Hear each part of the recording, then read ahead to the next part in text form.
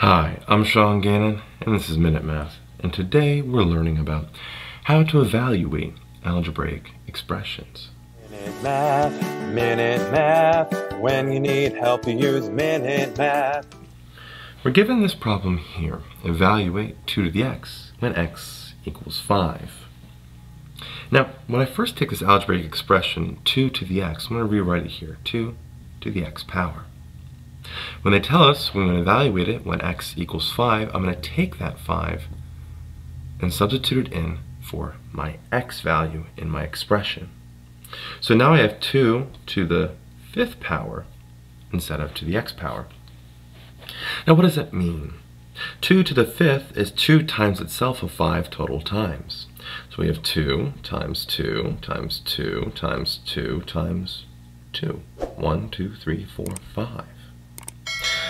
With practice, you'll probably have this down quickly, but we see 2 times 2 is a 4, times 2 is an 8, times 2 is a 16, and times 2 is a 32.